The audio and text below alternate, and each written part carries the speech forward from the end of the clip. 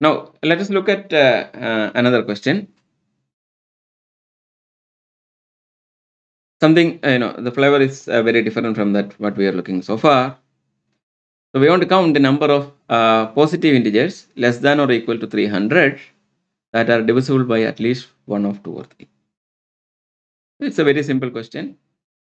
Any of you can do it in a minute, I believe. So just try it yourself. But here is the answer. So let us say that x is the number of numbers divisible by 2 and y is the number of numbers divisible by 3. Right? Or x is the set of numbers divisible by 2 and y is the set of numbers divisible by 3. Now, so one way we can do is that, like, okay, there is what is the cardinality of x? Well, since every alternate number is divisible by 2, we have exactly 150 numbers. And similarly, every third number is divisible by 3, there are 100 numbers. Now the problem is that we cannot add x and y to get the total number of numbers divisible by 2 or 3, because there could be numbers which are appearing in both the sets, right? So x and y might have some intersection. So we will be counting those numbers more than once. So to avoid that, we have to discard those numbers which are counted twice. So what are the numbers which are counted twice? Those numbers which are both divisible by 2 and 3. That means they are the numbers divisible by 6. And how many are there? Well, 300 by 6, which is 50. So now we can use this property that since we have the numbers that are divisible by 3, numbers that are divisible by 2 are 100 and 150. Their sum is 100 plus 150, 250, but 50 of them are common, right? They are divisible by both 2 and 3. So this is let's say both divisible by 2 and 3. They are the ones divisible by 6. And therefore, these numbers that we have counted as part of x and as part of y. So this means that we have counted them exactly twice, so we can subtract that. So I will get cardinality of x union y is 150 plus 100 minus 50, which is 200. Now, this is something that all of you know already. Now, can you prove something similar when there are 3 intersecting sets, like let's say A, B, and C, right? So the following theorem is a homework. A, B, C, B finite sets, then cardinality of A union B union C is cardinality of A plus cardinality of B plus cardinality of C minus cardinality of A intersection B minus cardinality of B intersection C minus cardinality of A intersection C plus cardinality of A intersection B intersection C, because these numbers we had counted 2 times each, but we have subtracted them more than that. So therefore, we want to put them back again. So we cannot subtract more times than the number of times they were actually overcounted. So as a homework, prove the above lemma. Now we are going to prove a much more general formula for this, which is called the principle of inclusion and exclusion. So what does it mean? We are including the numbers that we want to count first, then the numbers that we are overcounting we are excluding by subtracting. Again, we are including the numbers which we have subtracted too many times. Then again, we are putting up the numbers that we have added too many times, etc. So for this, we need the following conventions. So let X be the universe. The universe means that the set where all the elements that we are going to talk about in the other sets are going to come from, right? So everything is appearing in the set X. So A1, A2, etc., A and B, a family of subsets of X. Okay. Now for any subset, let's say I of the index set, right? So because A1, A2, etc. are indexed by 1 to n. So take the index set 1 to n and then take any subset of the index set I. So we define A subscript capital I to be the intersection of all the AIs where the index I is in the set I. Okay. Now, what happens when I is the empty set? Well, by convention, we define a empty set to be the whole set the universe X itself. Of course, in some books where they follow a different convention, but for our purpose, we will use this convention. Where the reason for the convention is kind of clear that when you take intersection of sets, the sizes only decrease. So if you decrease the number of sets that we are intersecting to 0, then you should have more only, right, the maximum possible elements, which is the universe itself. So therefore we define a empty set to be the universe X. Okay, with this convention we can define the theorem of principle of inclusion and exclusion. So let A1 to An be again a family of subsets of X. Then the number of elements of X which lie in none of the subsets Ai is given by the summation over all I subset of the set 1 to n, the index set, minus 1 whole raised to cardinality of I, cardinality of A subscript I. Okay. So we are counting the elements which are not in any of the sets A1 to An. Okay. So we have the universe and we are counting the sets which does not belong to these sets. Now, it can easily be converted into counting the universe because we just take the whole set X and subtract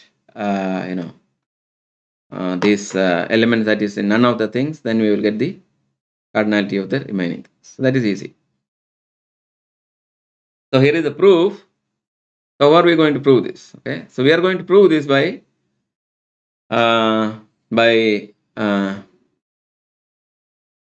counting the elements in the set X, right, which are not part of the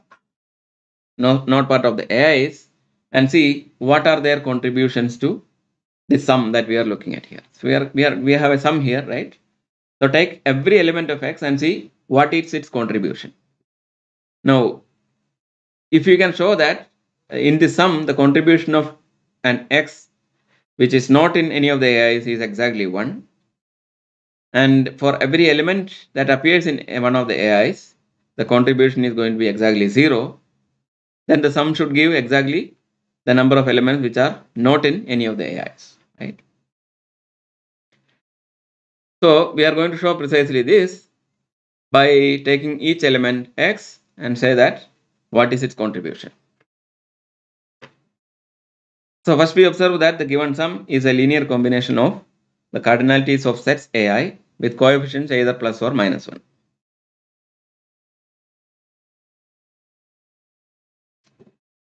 Now, if X, the element X does not belong to any of the sets A1 to AN, then the only term in the sum, right, that we are looking at, where the element X appears, right, it contributes to is the empty set when I is equal to empty.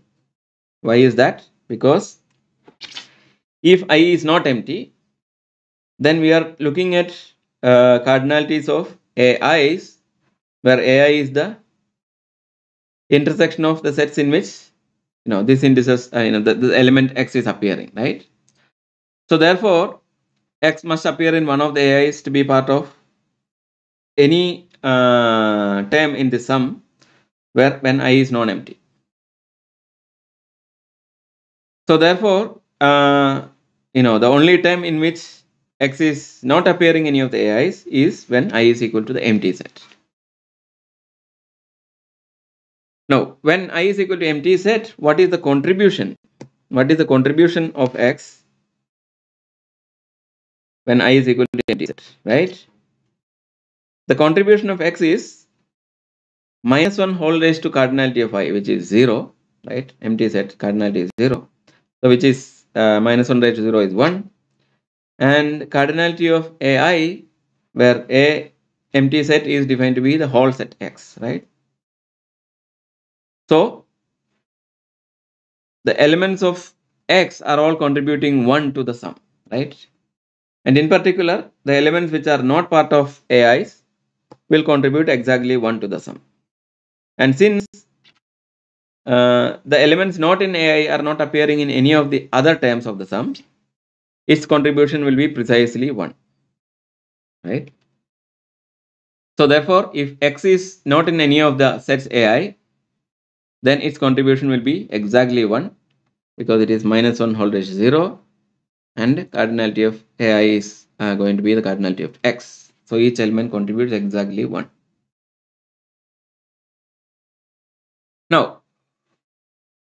Now we look at the elements which appear in at least one of the AIs, right?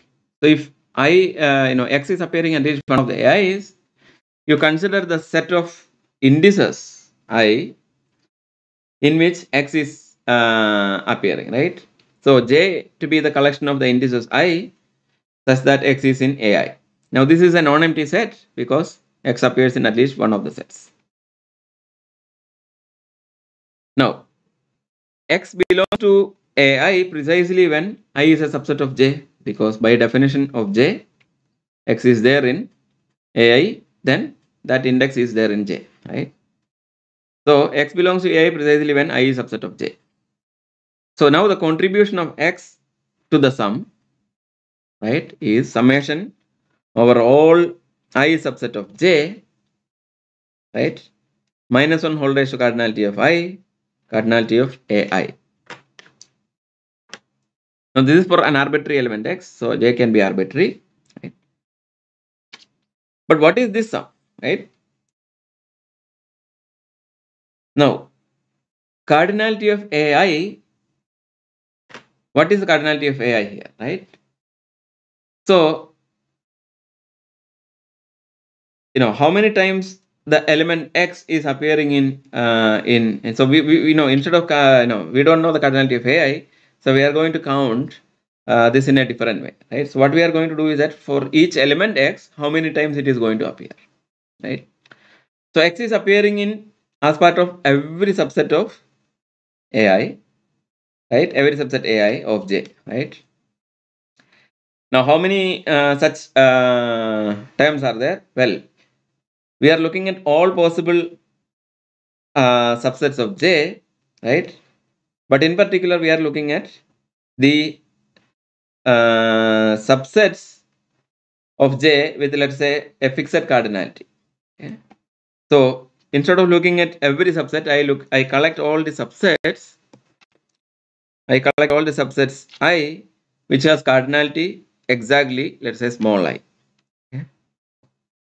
So what I am going to do is that I am going to let small I is equal to cardinality of I, and then I will collect, I rearrange the sum with respect to this cardinality of I, right? Now, if I take cardinality of J to be small j, then there are J choose I possible I element subsets of J, right?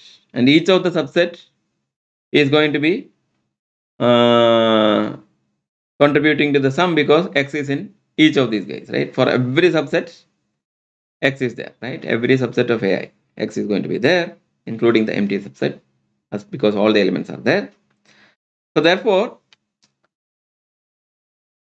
by rewriting the sum as a sum over all I ranging to 0 to j, where I is the cardinality of the set I notice that,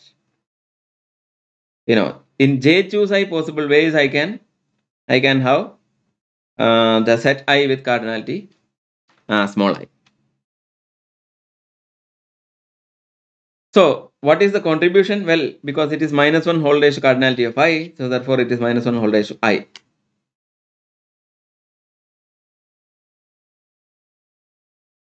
Now this is true for every I ranging from 0 to j, And therefore, the summation can be written as summation I equal to 0 to j choose I into minus 1 whole raised to I. But now if you look at this summation closely, we will see that this summation is nothing but summation I equal to 0 to j choose I minus 1 whole raised to I times 1 raised to j minus or j minus I. Okay, 1 raised to j minus I. Again, just add, right? Times 1 raised to j minus I. Just to, because it is just 1, right? So this is basically a binomial expansion, right? Using the binomial theorem, we see that this is basically the expansion of 1 minus 1 whole raised to j. Right? 1 minus 1 whole raised to j is precisely summation I equal to 0 to j choose I, minus 1 raised to I and 1 raised to j minus I. But 1 minus 1 is 0, therefore, this total sum is going to be 0.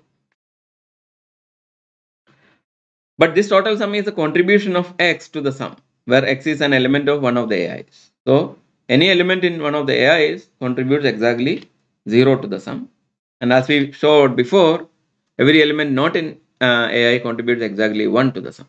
So, therefore, this sum basically counts the number of elements that is not in one of the AIs.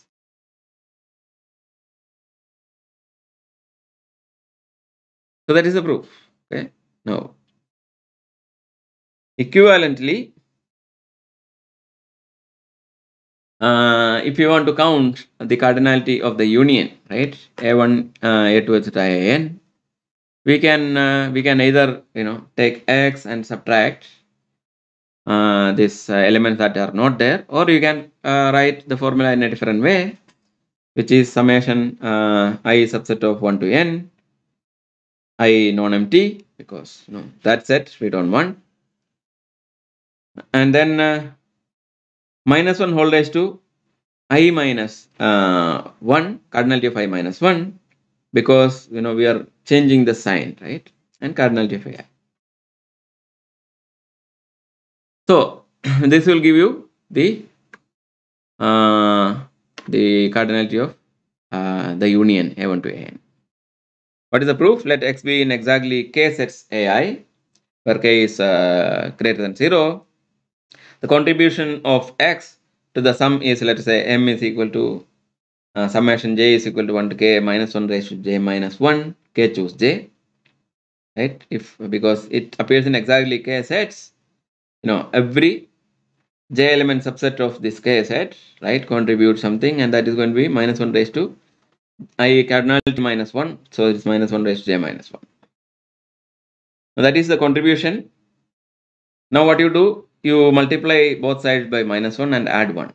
Okay? So I'll get 1 minus M on the left side, and on the right side I will have a plus 1. That plus 1 can be written as minus 1 raised to let's say 0, right? So therefore I can now make the index from 0, and of course, because I multiplied by minus 1, so minus 1 raised to J minus 1 becomes minus 1 raised to J.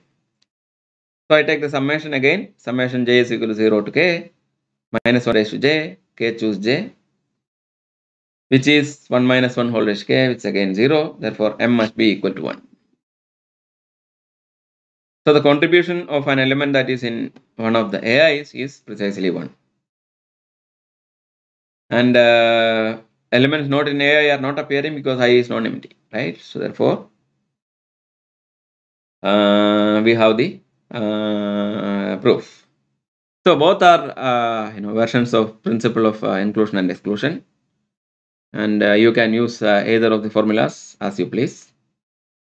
So now we are going to use this to solve a couple of problems.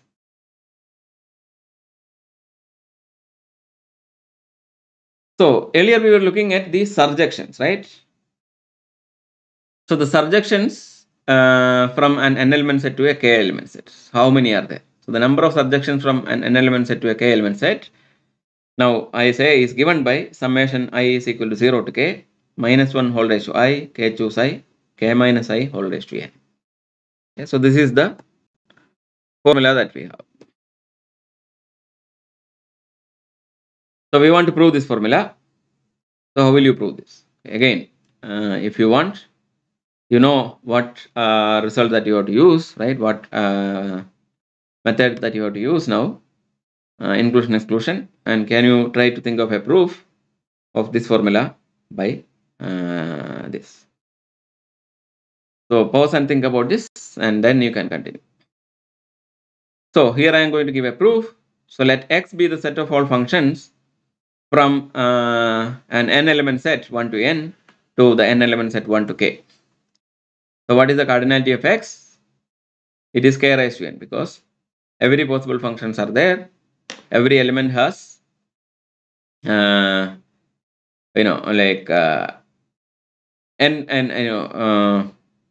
n possibilities, right?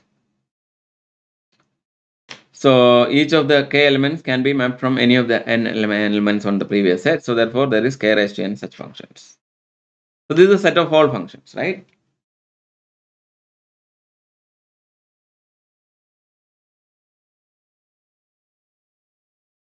Right. So if you look at the functions, we have k raised to n because we have k possibilities for any of the n elements, right? Yeah, that's what we want to say, right? So every element can be mapped to any of the k. So therefore k raised to n possibility. So this is a set of all functions, but we want the surjections. Now what are surjections? Surjections are those functions where all the elements have a pre-image, right? So every element in the k element set has a pre-image. So to use inclusion exclusion, let us define. So we can do in two different ways. I am going to use the first theorem. So I want to exclude the guys that is not required. So I will define my sets AI to be the sets which are the functions which are not surjections. And then I discard the non-surjective functions, and then I will get the surjections, right? So let me define the set of all functions this way. So take a fixed element of the set 1 to k and say that, okay, let's say I, and say that, okay, I look at all the functions which map from n to 1 to k where I is not in its image. Therefore, it is not a surjection, right? So AI be the small ai be the set of functions f for which I is not in the image of f. Now, f of x can be any of the elements other than I, right? So there are k minus 1 such elements. So therefore, the number of such possible functions which does not map to I is the cardinality of AI, that is k minus 1 whole raised to n. There are k minus 1 elements, so therefore k minus 1 whole raised to n. Now similarly, if let's say AI, right, where I is the capital I, has all the functions where image of f intersection I is empty, then I has cardinality k minus cardinality of I whole raised to n. Because again, if a set of elements are missing, right, some t elements are missing, right, then k minus t elements are available. So the functions can go from this thing to any of the k minus t elements.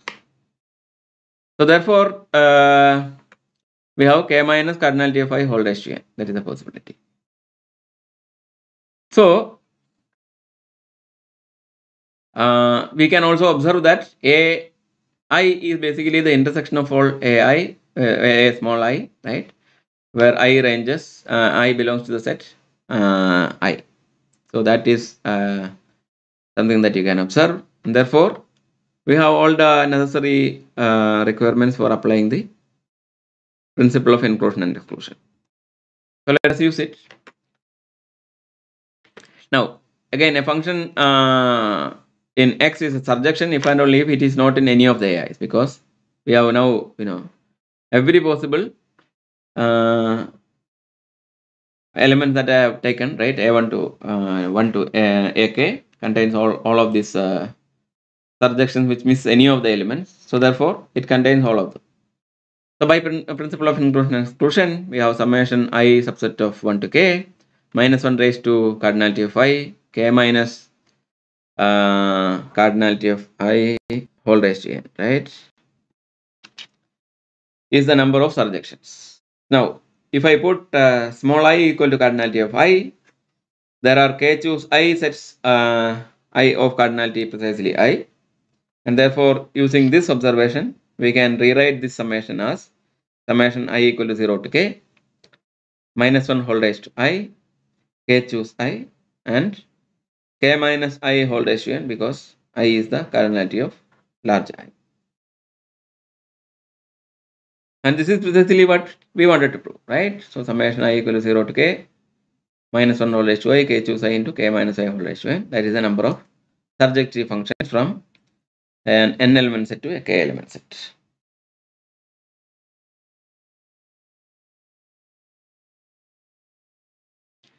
A corollary to this result is that summation I equal to 0 to n minus 1 raised to I n choose I n minus I whole raised to n is equal to n factorial. Why is that? Well, because when you are looking at surjections from an n element set to an n element set, right, when k is equal to n, they can be thought of as permutations, right? A set from a surjection from a set to itself.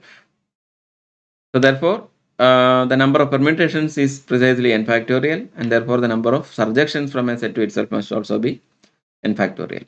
And this is the formula for the surjections from a set to itself, and therefore this counts the total number of permutations.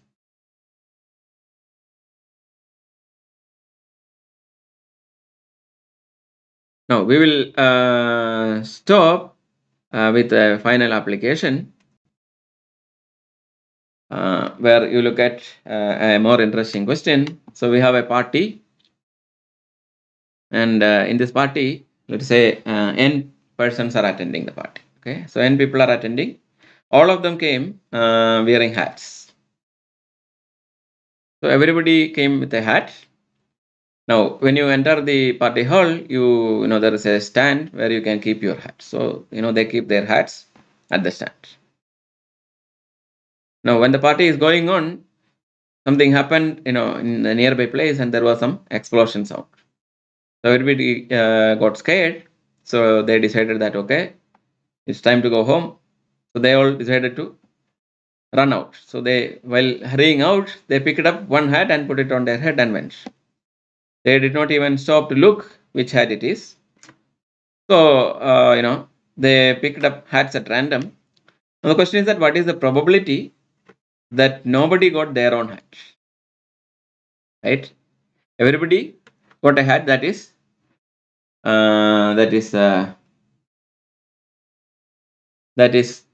different from theirs. So to do this, we can again use principle of inclusion and exclusion, okay, to find this probability. So how do we do that?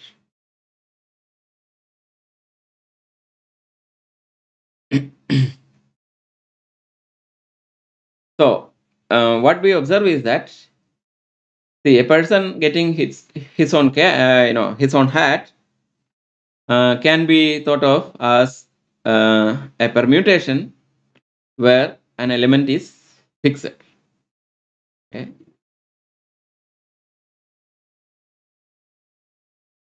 So a permutation where there is no fixed point means that nobody got their own hat. Such permutations have names, that is called derangement. So a derangement is a permutation where there is no fixed point, that no element is mapped to itself. Now let X be the set of all permutations and AI be the set of permutations that fixes the point I. Right? It's very similar to the previous one, so therefore I am not spending too much time. So let X be the set of permutations and AI the set of permutations fixing the point I. Now, cardinality of AI is n minus 1 factorial because it's a permutation of the n minus 1 set, excluding the one element that we have fixed, right? Because every element can be permuted. This guy has to be going to itself. So therefore, cardinality of AI is n minus 1 factorial. Now, what is cardinality of a big I, where big I is the as a subset of the indices 1 to n? Well, if you decide to fix, let us say, t elements, then the n minus t elements can be permuted. Those t elements cannot be done anything. So therefore, it is n minus cardinality of I factorial. That many permutations are there. So therefore, by principle of inclusion and exclusion, we get the result that summation I subset of 1 to n minus 1 whole raised to cardinality of I n minus cardinality of I factorial. But what is this? Well, summing in terms of the cardinalities of the index set, summation I equal to 0 to n minus 1 raised to I n choose I, because there is n choose I possible ways to select an I element subset, n minus I factorial. Now, if you look at n choose I, it has n minus I factorial appearing below. So therefore, I can cancel that out. And n factorial is common to all. So I can take that out. So that is n factorial into summation I equal to 0 to n minus 1 whole raised to I by I factorial, right? Remaining from the n choose I. So this is the number of derangements. So n factorial into summation I equal to 0 to n minus 1 raised to I by I factorial. But now we want to find the probability, right? So the probability that nobody gets the hat is the total number of derangements by the total number of permutations, which is divided by n factorial.